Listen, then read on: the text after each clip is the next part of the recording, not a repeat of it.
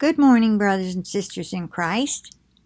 Well, I've got a little discussion or whatever you want to call it I'd like to pass by you. First, I was looking through my emails, right? And I come on Dawn's newsletter. All right, here is a word, supposedly from the Lord, that says, here, let me back up. As some of you may know, I am planning on moving to the 6th floor on the west side. The only negative I can think about it is in the summer, the sun will be very hot coming in that western side. But we have the ability to turn the air conditioner down, and I can put up I have those curtains that keep the wind out. Maybe it'll help keep the sun out. All right, so anyway, I've been praying, Lord, should I do this? Should I do this now? Is this a bad time to even be thinking about it? And the thing of it is, I can't do anything. I can't do it on my own. I've got to hire somebody, or see if a local church will help, and I'd still want to give them a donation. But anyway, the point is, I've been praying about it, expecting the Lord to tell me, yes, go ahead and go, or no, you should stay where you are, and you don't have time to worry about that, and, you know, something, anything. Well, in today's different messages that people say they've gotten from the Lord, and I'm not saying they haven't. This one is from Kevin Robinson, put up today, December 12th, and it says, let your yes be yes, and your no be no. Now is not the time for indecisiveness. There is no time like the present to get on the move in regards to things you have been contemplating. Do not let procrastination get the best of you. I mean, it feels like he's talking right at me. And that's how I was like, whoa, you know, like he put this up just for me, but I'm sure he didn't. Anyway, he says you can and will second guess yourself all day long. Seize the opportunity to ensure your connection with what is ahead. Take steps of faith. You've got this. And I thought, okay, Lord, I'm taking that as a go ahead. Well, then I read this, the James 1:2 in the Message Bible. Now, this is kind of getting into a little different subject. Remember last night, I put up the video, if you saw it. If you haven't yet, you might want to. Talking about it was about the books of the Apocrypha. And I mentioned in there, I think, other versions, and how all the versions of the Bible were incorrect, and that the Apocrypha was still in the very first King James, I want to say 1611 version. Okay, and then someone decided they didn't want those 12 books in there. They wanted 66 books in the Bible. I don't think that was just a coincidence. All right, the point is, this is in the Message Bible. And I did buy my grandson one of these when he was like 11 or 12, and I told him, I said, this is more like reading a novel. When you read something that goes against something you've been taught, go to your other Bible that your mama got you. It's an ESV. Or go to her and say, Mama, this Bible says, blah, blah, blah, whatever. That doesn't sound right. And then she could help him. And I said, I told him, I said, I don't consider it a Bible. I consider it more of the Word with commentary, and some of it might not exactly line up with the Bible. Now, some of you may not agree with that, but I was letting his mama know I got it for him because he might find it easier to read. And being in the Word is better than not. I don't know, is it? That's something I can ask y'all. Is it of your opinion that it would be better for somebody who understands the Message Bible to read that over, say, the English Standard Version? Okay, this says, James 1:2-2, don't fool yourself into thinking that you are a listener when you are anything but. Letting the Word go in one ear and out the other. Act on what you hear. Those who hear and don't act are like those who have glanced in the mirror. That's probably supposed to be glanced in the mirror, walk away, and 2 minutes later have no idea who they are, what they look like. And again, that was from Kevin Robinson. So I thought, oh, I'm going to look up James 1:22 because it doesn't really sound right. But when you think about it, now let me pull back up my Blue Letter Bible. All right, James 1:22 says, but prove yourselves doers of the word and not merely hearers who delude themselves. Now, I'm in the NASB. If we take it to the King James, it says, but be ye doers of the word and not hearers only, deceiving your own selves. Well, I get the same understanding of it. All right. So anyway, that's how I came to get to James 1:22. All right. So then I just wanted to keep reading. For if anyone is a hearer, I'm back in the NASB now. For if anyone is a hearer of the word and not a doer, he is like a man who looks at his natural face in a mirror. For once he has looked at himself and gone away, he has immediately forgotten what kind of person he was. But one who, now here's the point I wanted to make out of all this. I got an answer to my prayer, and now this. But one who looks intently at the perfect law, the law of liberty, and abides by it, not having become a forgetful hearer, but an effectual doer, this man will be blessed in what he does.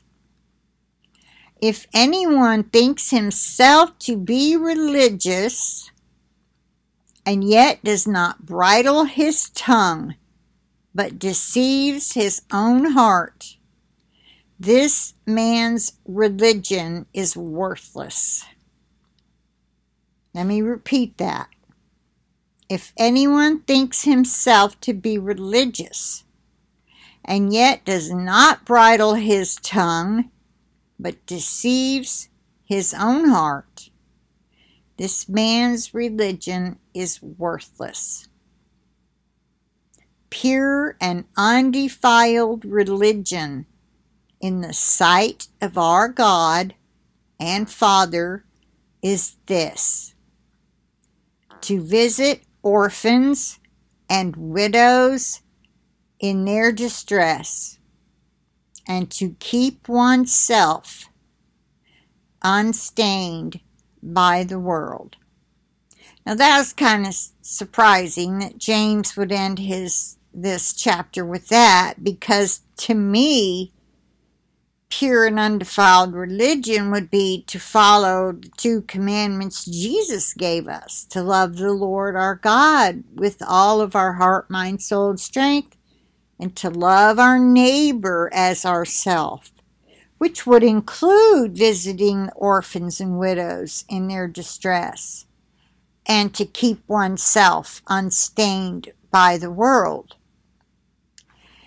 But you see, what hit me about this is the Christmas thing. So many people do not feel the liberty to practice or celebrate the coming of our Savior into this world because of what pagans did 4,000 or 5,000 years ago. You can't let it go. That pagans did that, but we do something entirely different. I make it all about Jesus, and you can thumb me down. I don't care. I'm being honest. We have a law of liberty. We have freedom to do whatever is not sin. And in Jeremiah, which was written in the Old Testament anyway, not that, see, any law given in the Old Testament was to the Jews. And Jesus died to free them so they would have the law of liberty. That chapter in Jeremiah, chapter 10, that talks about cutting down the tree, nailing wood to the bottom so it would stand, and then decking it with silver and gold. And if you stop right there at verse 3, that sounds kind of like a Christmas tree, doesn't it? But then you don't really keep going, a lot of people. They whittle it. How can you whittle the tree if it still has branches? You can't. They cut off all the branches and throw them aside. They want an oak tree. They want a bunch of wood. They want to whittle that thing into an idol that looks like a statue. Then they take the metal. Keep reading on down. You'll talk about them melting the silver. They would melt the silver or the gold, pour it into thin sheets. And that stuff would be like working with a fine fabric. You could lift it up, lay it on the wooden idol, and hammer it with a hammer. I imagine you would gently tap it.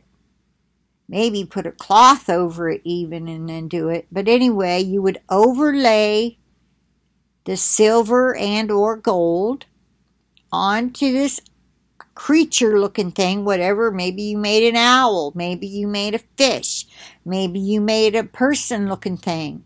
Or a statue of Diana. That was one of the Roman goddesses. You see what I'm saying? But they had to carry it. With the sticks they nailed to the bottom, they were used to carry it because it could not walk. And it could not talk. It mentions in that paragraph in Jeremiah 10 how, I think it goes through verse 9, how they could not walk and they could not talk. So you don't have to be afraid of it. Okay? It is not a Christmas tree. Trees didn't come along until the 1800s in Germany, I believe, because evergreens were used as a symbol of, see, not everything dies. Now, if you're bringing an evergreen tree or evergreen boughs or garland into your home because of what the pagans did, and you got them in your mind, well, they did it, so we're going to do it. I doubt you are, because you didn't learn that. That's not what we do. We do it because they smell good. It's part of the winter decoration, whatever. You don't have to bring anything into your home. But I'm going to put my nativity scenes up, and I decorate for winter. And however you feel that it is about that, then, keep it to yourself, because but one who looks intently, let's see, if anyone thinks himself to be religious, and yet does not bridle his tongue, but deceives his own heart, this man's religion is worthless. And this is what I think about people who just can't get it. They don't understand our faith to know that we have a law of liberty to do things like keep a holiday, but not do it like the world with all the drinking and other stuff that goes with that. Because then it becomes unholy. And then it becomes not about God. I hope you can see that. I used to have a Christmas tree. After I did the freedom thing, it would be all red, white, and blue. And it was about the blood of the Lamb, the purity he brings. And the blue just made it about liberty.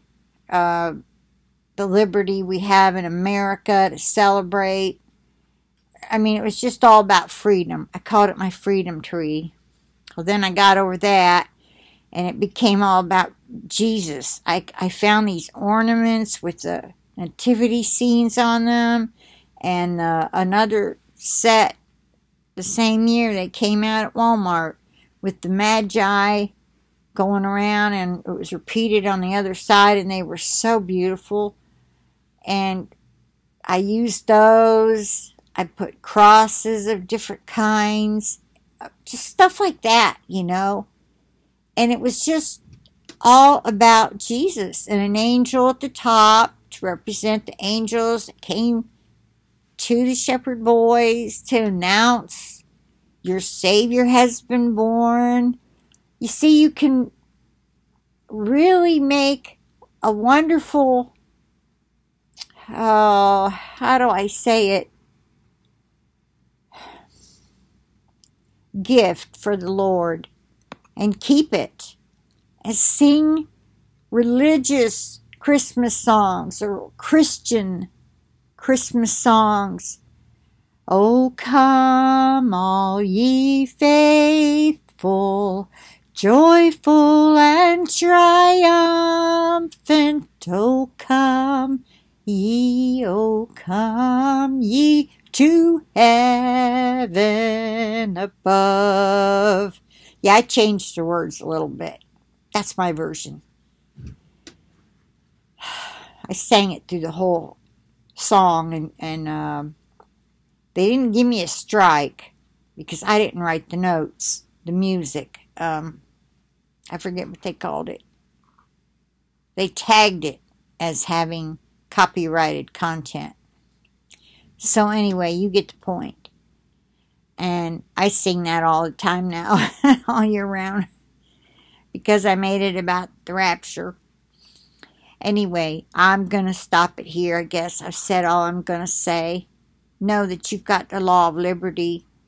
You don't have the freedom to hurt people, because that goes against the 2 commandments, to love your neighbor as yourself. You don't have the liberty to say whatever you want to say if it's going to hurt people or go against the 1st commandment. Remember that. All right. With that, I'll say I plead the blood of Jesus over this video and the internet connection, and over each and every one of you and your devices, and over my computer and your internet connections, so we can stay connected until we're out of here.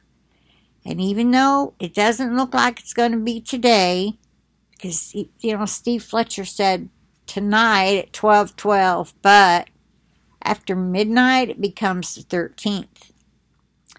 So December 12th at 12:12 a.m. has passed for Eastern Standard Time. And that's when that celestial thing, whatever it was, the conjunction, the kiss, the full moon at its biggest, whatever it was going to happen at 12:12.